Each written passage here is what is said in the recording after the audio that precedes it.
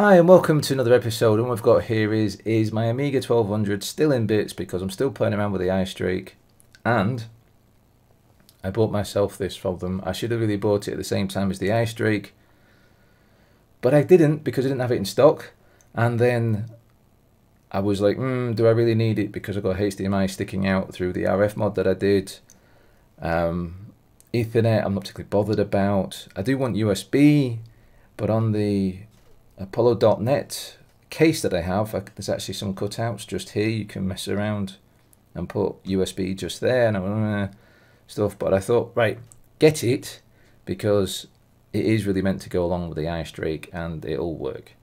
I know I was talking myself out of it in the previous episode, but I managed to talk myself into it again. Now they do sell it with all the fancy cables that you need, because out the back you've got Ethernet, HDMI and USB 2. So you need the cables to mess around to come away from the IceDrake into the back of this, which is obviously Ethernet, HDMI and USB.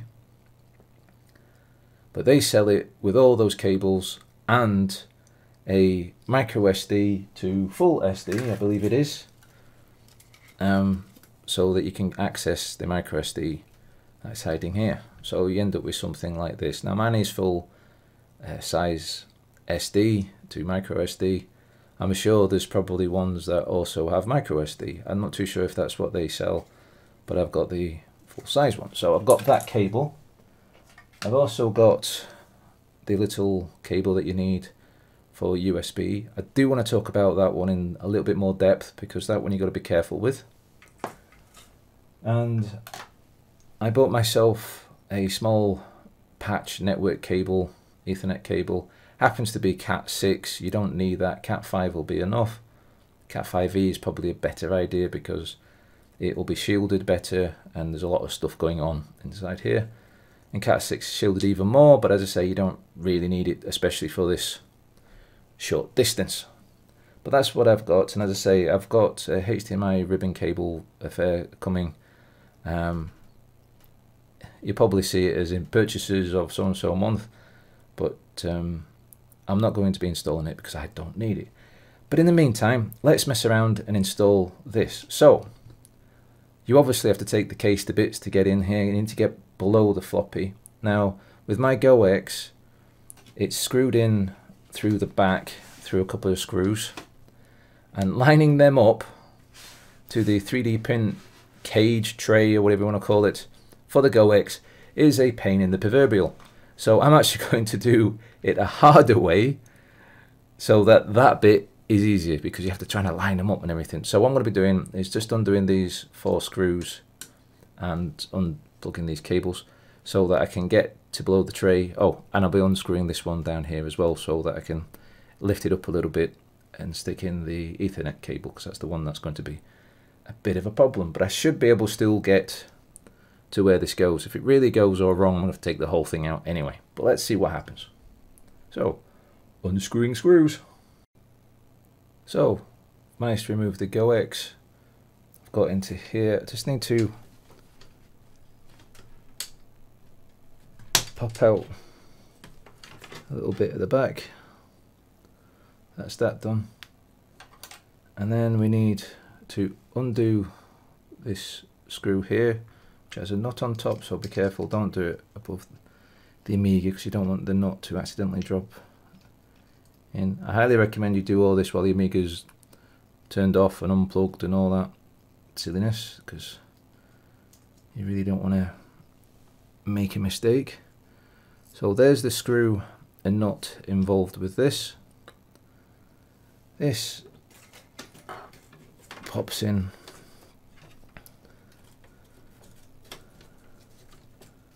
Oh, it's not going to do it that way.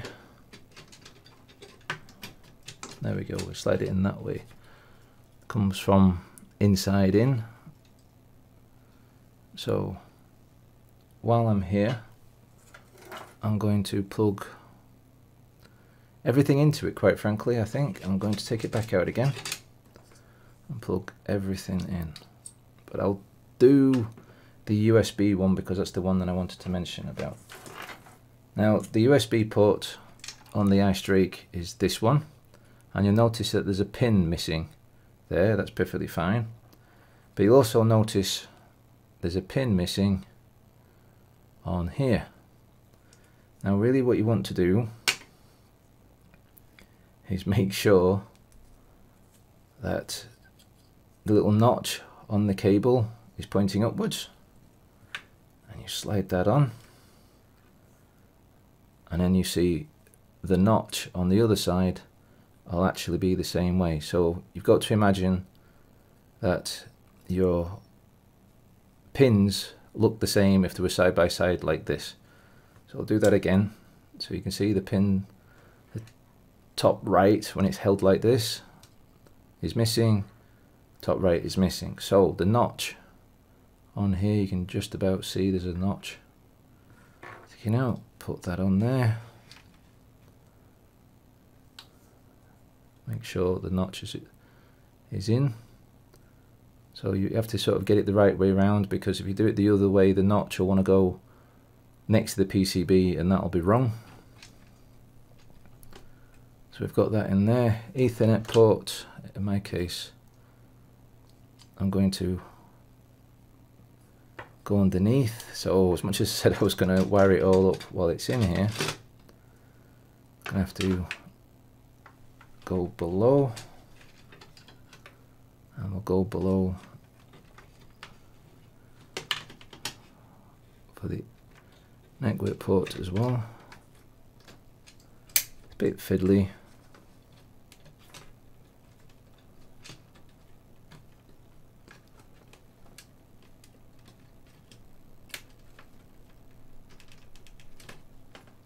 There we go.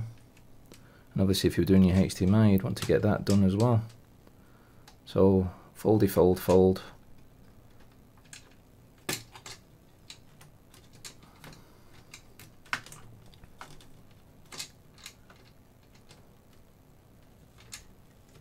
I might have to twist this round a little bit.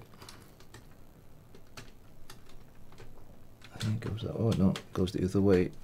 There we go. So the pin's downwards.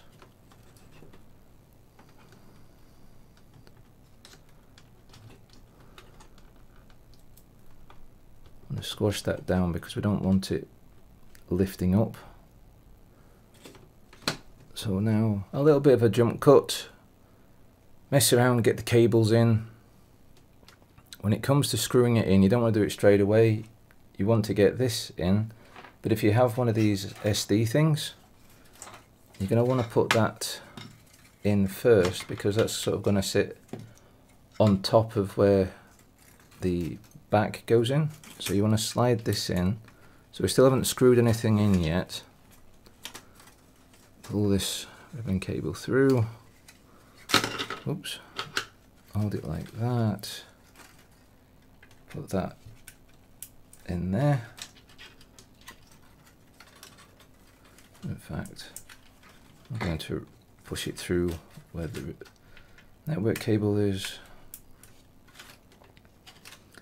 That's going to be fine for me because of the way that I've got the casing for the GoX. It might be different for you when it comes to doing things, but I know I could mess around and make it, in fact, it will fit there. I'm going to make it go below the casing on here. Is that going to stab it when it's down? Yes, it would. No, no, there's just enough room. Yep, this is if it was made for it. So I can pull that through, go through the network cable, push that in there. Got far too much extra cable, but I'm sure we can squeeze all this in when everything's closed. So for now, I'm going to screw that back down, because that's that done. Well, it would be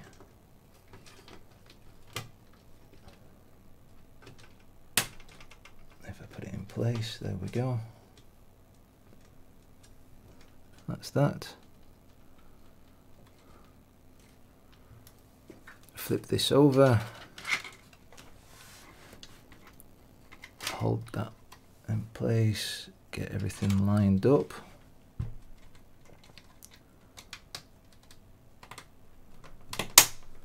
Pop it in. See, it just sits just above there. There's no particular bit to force it to sit there, but that's where it's going to be. Now we need to be able to get to the screw, so we need to push that forward.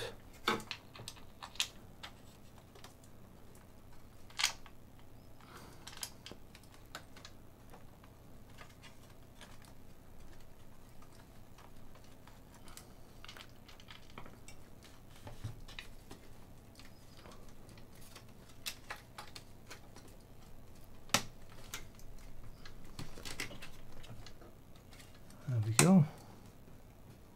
Where's the screw gone?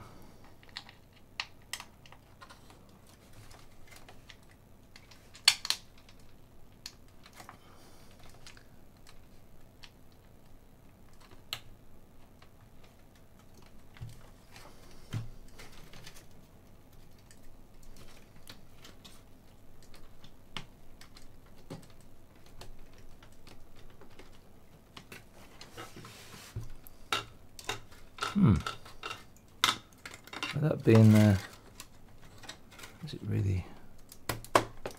Oop. I think that's it now. See, you can see it's a bit fiddly.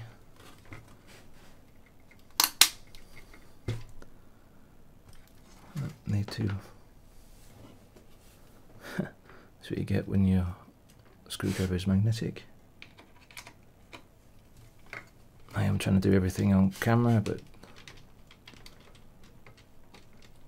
I'm going to screw it in a little bit, even though the bolt, or the bolt, I keep saying bolt, the nut isn't in place. There we go, the nut's in place. I'm holding it in place with my thumb just to get some hold on it. I can feel with my thumb that the nut's trying to turn, but it's not. Right, so network port is in place, USB, HDMI, SD card, which is enough to move just in between the network and the USB.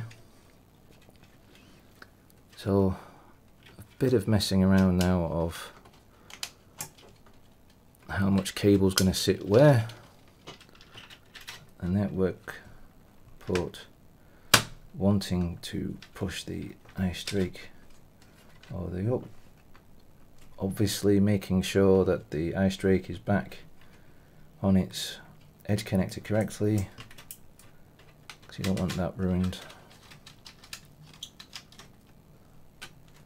Flat cable might have been nicer for networking, but I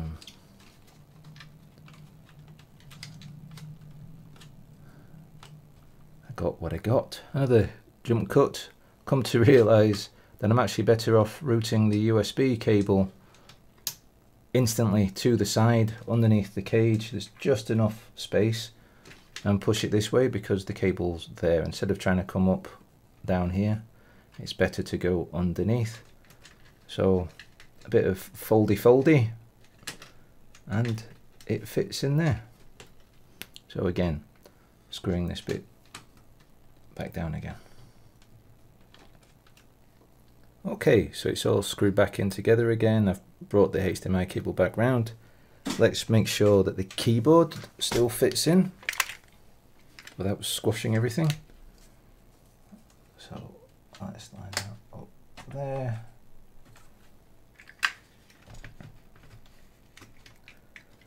Bit of squishy squish on there. That ribbon cable's okay to get squished a little bit. It's not a thing. But even so, there's plenty of room to bring the wires in for the LEDs from the top of the case. Job's a good one.